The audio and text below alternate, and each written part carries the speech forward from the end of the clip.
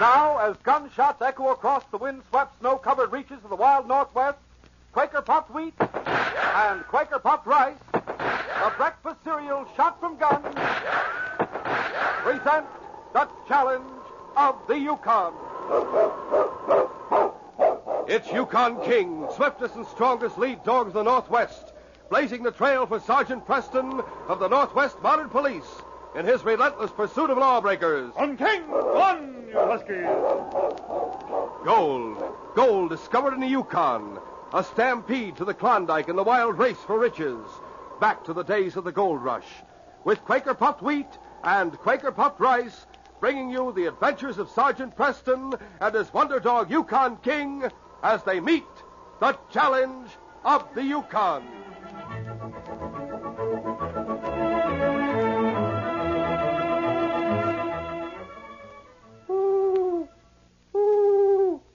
Say, the owl is a wise old bird.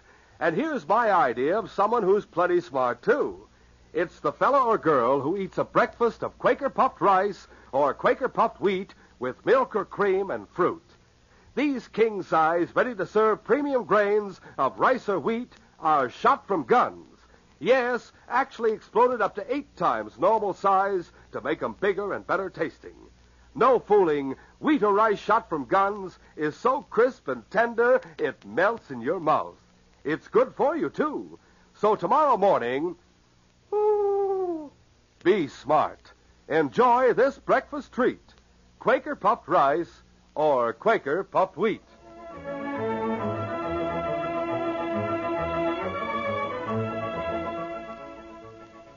Mrs. Trent held the doll up for Jeff Morton's inspection. What do you think of her? Oh, she's beautiful, May. Mary's going to love her. I can't thank you enough. Why, dressing this doll has made my Christmas for me, Jeff. I'm only sorry that Paul and Mary won't be here tomorrow. Well, you know what the doctor said. Mary has to stay in bed for a few more days. Perfectly right. There's no sense in taking chances after the siege she's been through. I'll have her down here for a party on her birthday. Now, do you have everything? Candy? Well, here. Cookies? Here. And here's the doll. Be careful of her. You can bet I will. And be careful of yourself, too. It's a dangerous trail up there in the woods, especially after you hit the creek. Well, Merry Christmas. I'll see you, May. Thanks again. Jeff drove out of the little town of Greenwood just as it was getting dark. He followed the Klondike in the direction of Dawson until he neared the mouth of Christmas Creek. He could see a large campfire near the edge of the woods, and thinking it might be some of his friends on their way to Dawson, he drove straight toward it. But the sight of a tall figure lit by the flames made him step on the brake and call out to his team to stop. Oh there. Gee there. Get around. It's Taranga. Must have escaped from jail. Taranga and his renegades. Get around there. As Jeff turned his team around, the renegade chief Taranga saw him. Mush on! Taranga ordered his men to open fire. One of the bullets hit Jeff in the right leg, but his grip was firm on the crossbar, and he managed to stay on the running board. I gotta warn the folks in Greenwood. Mush! He urged his team back along the trail to Greenwood, and his dogs soon carried him out of range of the renegade's guns. But he didn't dare stop and take care of his wound at that moment. On he drove until he saw the 7 buildings that made up the little settlement. When he reached Harry Worth's store, he called out to the team to stop. Oh there. Oh. Harry! It was 6-year-old Sonny Worth who opened the door. Mr. Morton! Get your dad, Sonny, and start ringing the fire bell. Dad! It's Jeff Morton! He's been hurt! Dad! What's that? What's the matter, Sonny? Why are you ringing? Come here, Harry. Jeff! I just saw Taranga and about 20 men. What? The mouth of Christmas Creek. You better get everybody into the store. They're heading this way. You know what you're saying, man. Of course I do. I saw them. But they haven't got dogs. It'll be a little while. Hey, you've been wounded. I stubbed a bullet in my leg. I can walk, though, if you help me. Where's the fire, Harry? There's no fire. It's Taranga and his renegades. They're heading this way. Everybody into the store. Everybody. Hey, get in the store there. Steady, keep that bell ringing.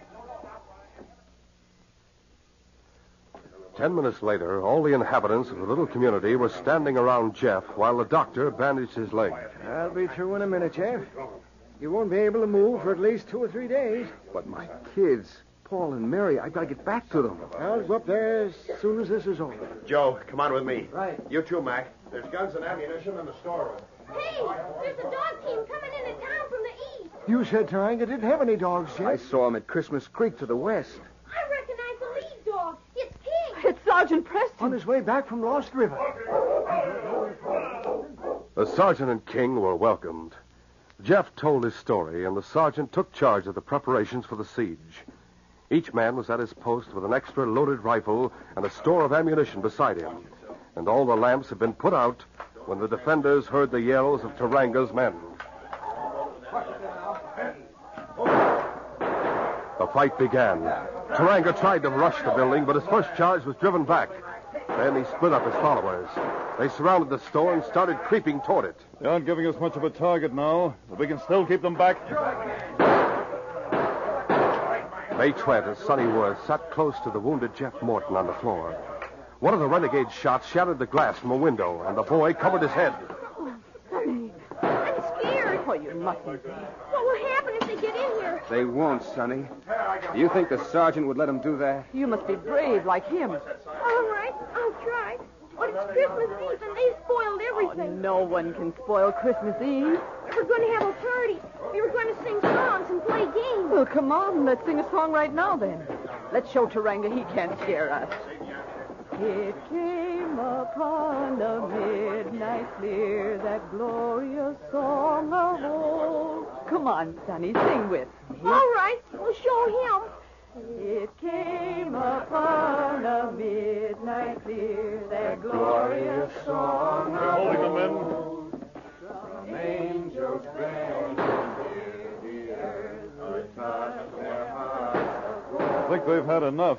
Peace on the earth, goodwill to men, from heaven's mighty King. They're clearing out. Hold your fire. The world in solemn stillness waits to hear the angels sing. Oh, that was fine, Sonny. I think you're right. They're gone. Yes. They're heading out of town the way they came. They won't be coming back tonight, but just to be safe, you'd all better stay right here until morning. You men can take turns standing guard. Okay, Sergeant. What are you going to do, Sergeant? King and I will try to make it to Dawson. I'm going there and bring back every man we have in the barracks. Taranga and his crew must be rounded up if there's going to be any peace in the Yukon tomorrow. Sergeant, I gave my word to Jeff. His boy and girl, Paul and little Mary, they're up there in the hills in his cabin all alone. I promised I'd go and make sure that they were safe. We'll all go. That isn't a job for one man. Yes, it is, Harry. I'll stop at the cabin on my way. You will, Sergeant? Of course, Jeff. What's more, I'd better take Paul and Mary into Dawson with me. Is that all right, Doc? Well, I guess so. If Mary's bundled up well, better to take a chance on a little cold weather than on Taranga. But, Sergeant, you don't know where my new cabin is. Is it far from the old one? No. That was at the head of the creek. Well, yes, at the foot of the hill. There's a trail leading up through the woods. My new place is in a clearing right at the top of the hill. Yes? Paul will have a light burning in the window. It'll be easy to find. Maybe too easy.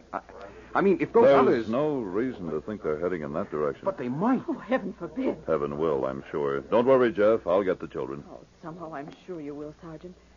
Will you take Mary's doll with you? What? It's on my sled. Well, the tyke won't have any Christmas at all if Santa doesn't bring her that doll. Take it to us, Sergeant. Of course, Jeff. I'll get it for you. One, King. The doll was given to the sergeant, the team was lined up, and he started out of Green. On, King! One! As he turned west on the Klondike, he could hear the little group in the store start to sing. Their voices soon faded in the distance. It was a brilliant night, moon and stars and the northern lights. Green, yellow, and red streaking across the sky. He soon checked the speed of the team. Easy, King. Easy, boy. He had let everyone think he intended to head straight for Jeff's cabin and then drive on to Dawson. But his first mission was to find out where Taranga and his men had gone. It was their trail he was following, and it led him straight back to Christmas Creek. At the mouth, he found the site of their old camp. They hadn't stopped there. Oh, King. Ho-yo, Huskies. Started up the creek, King. I think we'd better leave the team here, boy, and hide the sled. If they've made camp somewhere up above, we'll have to circle them to get to Jeff's place. Work our way through the forest. All we can hope is that they haven't gone too far.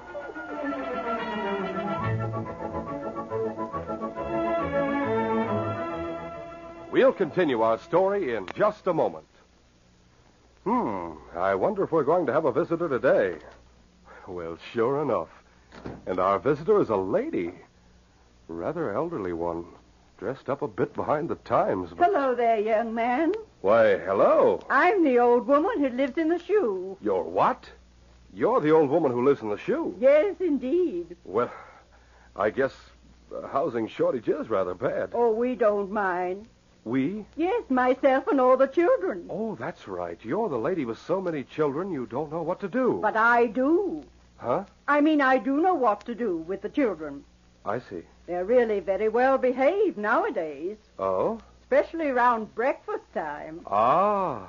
Everything's fine now since we started having good breakfast of Quaker puffed wheat and Quaker puffed rice. I take it the children kind of go for wheat or rice shot from guns. Oh, indeed they do. We have the wheat one morning, the rice the next. That's a fine idea. It's easy on me, too, what with having such a large family. You mean because Quaker puffed wheat and Quaker puffed rice are so easy to serve? Yes, and with milk or cream and fruit, they make a thrifty, nourishing breakfast. That's right. Wheat or rice shot from guns furnish added food values of restored natural grain amounts of vitamin B1, niacin, and dian. Oh, land sakes, I must be going now. Back to the shoe? I mean home? My, yes. I've got to fix everyone's supper. Supper? Gee, I don't envy you that job. There's nothing to it. The children have been so good lately, I promised them a special treat tonight. Their choice of Quaker puffed rice or Quaker puffed wheat with their favorite fruit. Well, goodbye now. Well, sir, that's a fine idea. Quaker puffed rice and Quaker puffed wheat hit the spot at supper time as well as breakfast time. These king-size kernels are shot from guns to make them bigger and better tasting. Yes, they're actually exploded up to 8 times normal size to make them crisp and tender.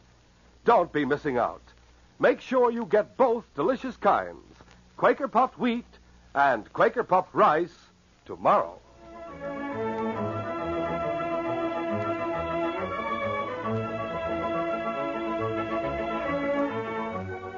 Now to continue our story. The sergeant drove his team into the cover of the trees at the mouth of Christmas Creek. The dogs were unharnessed and immediately burrowed in the snow and went to sleep. Fir boughs were piled over the sled. Then the sergeant placed Mary's doll in his knapsack with a few supplies and his first aid kit, and he and King started out. They followed the trail carefully, on and on toward the head of the creek. It was a relief when he finally saw a campfire glowing through the trees. Easy, boy. They're at the foot of the hill. It's just about where Jeff's old cabin is. We'll make sure of the exact spot, and we'll work our way around them. Come on. Silently, the sergeant and King made their way toward the campfire until they could see Taranga's tall figure, his bitter, twisted face. There were at least 20 men with him. Good enough. Now to get up to Jeff's cabin, gang. They cut to the west for 200 yards before they started up the wooded slope. Then suddenly, King growled a warning. He and the sergeant dropped to the ground in the shadow of a low bush. They heard a branch crack to their left, then the sound of footsteps. 2 of the renegades carrying firewood, a third with a rifle, were walking toward them, closer and closer. They were less than a dozen feet away from the bush that concealed the sergeant and King when they passed it. The sergeant held his breath. Directly above him, a fir bough was heavily weighted with snow. For hours, the snow had been exerting a steady pressure, and now the bough gave way to it slightly, and the snow slid from the branch to the ground. The Indian with a rifle whirled and fired in the direction of the sound. The sergeant stifled a groan. The Indians talked together for a moment, and then moved on toward their campfire. Paul Morton was only 11, but he was a husky youngster. He was dozing in a chair near the window where a lighted candle burned. The shot woke him. Oh. Hey, it sounded like a rifle. Paul, What, Mary? I heard a shot. That was only a limb cracking in the cold. You know the way they do. Well, it sounded like a shot. It wasn't. It's Indians. It's Taranga. Go on. He's in jail. What if he got out? Would he come back here? How could he get out? You forget about Taranga. Why did Pa have to go away? He had to go and tell Santa Claus what you wanted for Christmas. A new dress and a doll. Now what's the matter? Santa Claus won't come here. Of course he will. Taranga won't let him. Oh, where do you get such ideas? Santa Claus is a lot braver than Taranga. Well, I can handle him. Oh, you can't. I can, too. I can shoot just as good as Pa can. And if Taranga comes around here, I'll give it to him good. Why don't you go to sleep, Mary? Santa Claus won't come if you don't. He won't come anyway. Oh, don't. Listen, What? I think I hear somebody coming up the hill. Well, it isn't Pa. The dogs would be barking. I guess I was just imagining things. Don't go away. I'm not. I think maybe I'll shine up this rifle some. You're not shining it. You're loading it. I'm just seeing if it needs oiling, too. Well, you're scared somebody's coming here. No, I'm not. You better be. Pa, somebody's outside. Who's there? Sergeant Preston, Northwest Mounted Police. Oh, What did he say? it's Sergeant Preston. Just a second. What's it, Sergeant? Hello, Sergeant. Come on in. Thank you, Paul. Hello, King. He still remembers me. Gosh, it's good to see you, too. Why, anything happened here? No, but Pa isn't back from Greenwood. Sort of lonely, just Mary and me. Your father's staying in Greenwood tonight, Paul. I was going to take you and Mary with me to Dawson, but I... Sergeant, what's the matter? You've been hurt. Here, sit down on this bench. Thanks. I'd better hang a blanket over the window, Paul. Oh, all right, Sergeant. Without another word, the boy understood there was some danger lurking outside in the forest. He fixed a blanket over the window and lit the candle. Then he helped the sergeant out of his pocket. There, Sergeant. You've got a red coat, haven't you? Yes, Mary, this is my uniform. I suppose you can help me with the bandage, Paul. Sure. I'll get this coat off, too. There's a first aid kit in my knapsack. In here? Yes. What's this package on top? Well, that's for Mary. It's her Christmas present. For me? You can't open it until tomorrow. Oh, I'll ask him. Can't I open it, Santa? What? Santa? This isn't Santa Claus. It's Sergeant Preston. Oh, I know who he is. Can't I open it? Please. Let her have it, Paul. All right. Here you are. Thank you, Santa. Oh, for gosh sake. Just because you've got a red coat. And a red shirt, too, I'm afraid. Don't let Mary see it. She can't. Help me tear it away. Sure. Paul helped the sergeant bandage his wound, and as they worked, they talked in whispers. That right, Sergeant? That's perfect. I'll just put my coat around my shoulders. Here. Thanks, Paul. Tarang and his men are camped at the bottom of the hill. I'm going to write a note and send King back to headquarters with it. To Dawson? Will he know where to go? All I have to do is tell him headquarters. He'll bring help. I'll stay here with you and Mary tonight until just before daybreak. What are you going to do then? Well, I'm going to let Taranga see me. I'm going to lead him back to the Dawson Trail. Be easier to capture him then. That isn't the reason. You're going to let him chase you so he won't come up here. You'd better not. You'd better stay with us. Maybe the inspector and the other men from the post will be here before morning. We'll see. Do you have a piece of paper and a pencil? In the table drawer. I'll get them. The sergeant wrote a note telling the inspector in Dawson exactly where Taranga were camped. Then he attached it to King's collar and led him to the door. You understand, don't you, boy? Headquarters. Right. Go on, King. Headquarters. The great dog ran across the clearing, a flash of silver in the moonlight, and then he disappeared in the forest. Go on, boy. How long will it take him to get there? You should make it in 2 hours. If Taranga doesn't see him. I've put my trust in King before, and he's never failed me. He's a wonderful dog. Oh, Santa, I love you. Mary, for the last time. Never mind, Paul. I love you too, Mary. Oh, it's the most beautiful doll in the whole world. You must thank your father for it. Oh, because he told you. I know. When's he coming home? Tomorrow, perhaps, or perhaps I'll take you and Paul down to Greenwood. Now, you'd better go to sleep. All right, Santa. We ought to stand guard. I'll do that. You go to sleep, too, Paul. Well, I guess I am sort of sleepy. Good night, Santa. Will you listen to that? I'm just as bad as she is. Good night, Paul. After the children were asleep, the sergeant put out the candle and took down the blanket from the window. He drew up a chair close to it and watched the trail leading up to the top of the hill and the forest all around. His plans were made. When morning came, it was likely that either Taranga or one of his men would find his tracks leading up to the cabin. If help didn't arrive before daybreak, he must be down at the bottom of the hill. He must let the renegades see him. He must lead them away from Paul and Mary. Once, toward morning, he heard a yell from the bottom of the hill. It woke Mary, and she started to cry. He moved to her side and took her hand. What is it, Santa? Nothing, Mary. Oh, I'm not afraid when you're here. That's good. Now, will you go back to sleep? Oh, I can't. Tell me a story. Tell me all about Christmas. The true story? Uh-huh. That's really the best. And so, as the moon set and the northern lights faded from the sky and the stars shone brightly through the darkness that came just before dawn, the sergeant told the little girl the story of the first Christmas. She nodded happily at every well-remembered part. And now the wise men. Well, that night a bright star shone in the sky, and there were 3 wise men who saw it. Mm-hmm. Like the star I can see. Where? Out the window. Yes, like that, but much brighter. And the wise men decided to follow it, and it led them to the stable in Bethlehem. Where the baby was. Yes, Mary.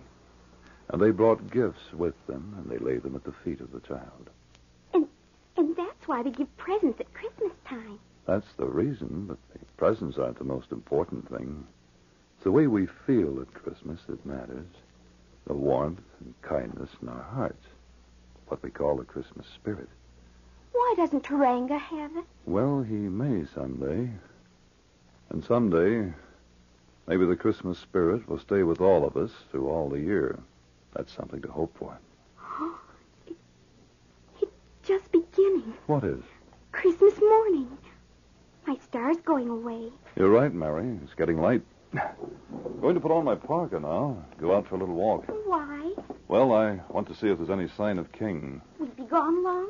That depends, Mary. You try to sleep a little more now. No, Sergeant, don't go. I must, Paul. Please don't. If you let them see you, you won't be able to get away from them. Stay here. Paul, What? I'm leaving you to stand guard over Mary. You'll do a good job, won't you? But we don't want you to. It's too late anyway. Listen. They're still down at the bottom of the hill. Maybe the Maoris have come. Maybe you don't have to leave us, Sergeant. There's only one sure way of telling that. How? King wouldn't stop down there. He'd come back here. If he's made it, if he's brought help, we should be... He did. There he is. Good boy, King. Mary, King's come back. King! There's a note attached to his collar. Not your note. No, it's from the inspector. King evidently wants to get back to you. I'm sending him on. We're down at the bottom of the hill, and we have Taranga surrounded. He can't possibly get away. It's going to be a Merry Christmas after all. It's good news, Paul. Yes, King. That's good work, boy. And even as the sergeant hugged King and the great dog licked his face, joyful over their reunion, the firing ceased at the bottom of the slope. A few minutes later, Inspector Conrad himself drove up the trail and announced that Taranga and his men had been surprised and rounded up without a casualty on either side. Taranga would soon be on his way back to Dawson, and Christmas would be celebrated on Christmas Creek as it should be. But the sergeant felt that Mary and Paul should be with their father on Christmas Day, and he bundled them both on his sled and started out for Greenwood. On King! Run, you huskies! With King setting the pace, the sled seemed to fly over the glistening snow. The forest was left behind. The white hills beyond sparkled under the bright sun. The sky was a matchless blue. Oh, it's a beautiful day. God's been saving it just for Christmas. And then, very distant, but crystal clear, they heard the sound of the bells in the little church at Greenwood. and King pricked his ears as he ran in a happy salute to the holiday sound.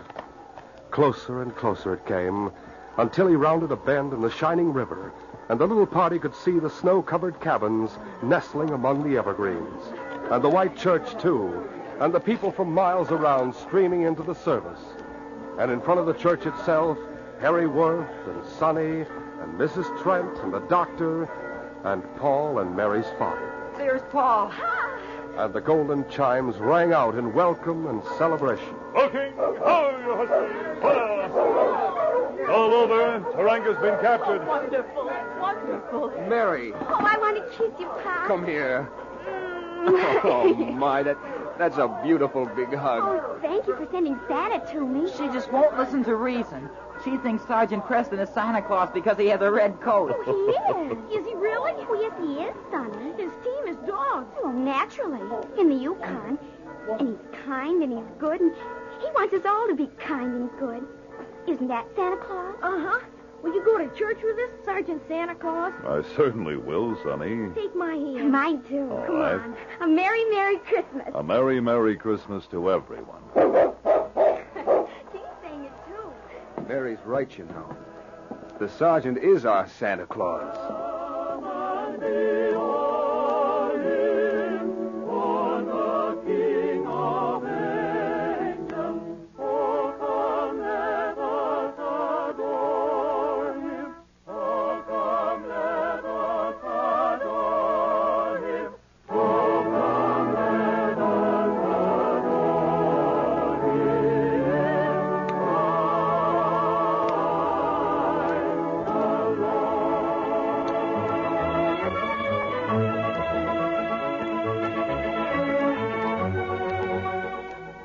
Be careful. Accidents can happen. Yes, fellas and girls, accidents do happen. Every few seconds there's an accident and someone's hurt. What's more, in wintertime, there's more chance than ever of accidents due to snowy and icy roads. So be careful. Most accidents are due to just plain carelessness. Use your old bean when you're playing out of doors. Be careful when you cross the streets. Snowy or icy streets make cars harder to control, harder to stop. Be careful with your sleds. Never coast or ride them on streets open to traffic. And never, never hitch a ride on the back of a truck or car. Don't take chances. Not even a little chance. Now, more than ever, be extra careful.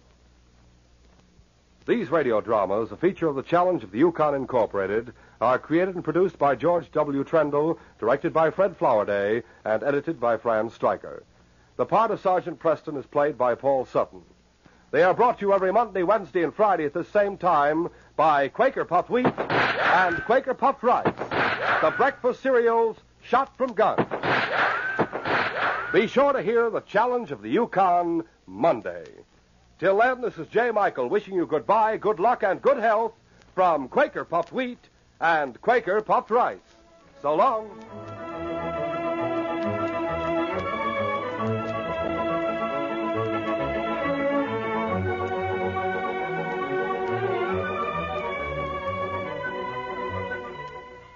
For a delicious hot breakfast, eat Quaker Oats. The giant of the cereals is Quaker Oats. Yes, the giant of the cereals is Quaker Oats. Delicious, nutritious, makes you feel ambitious. The giant of the cereals is Quaker Oats. Say, boys and girls, do you want to be a star someday in sports and activities? Then start on good Quaker Oats breakfast tomorrow. Because nourishing oatmeal gives you more growth and endurance than any other whole grain cereal. Still less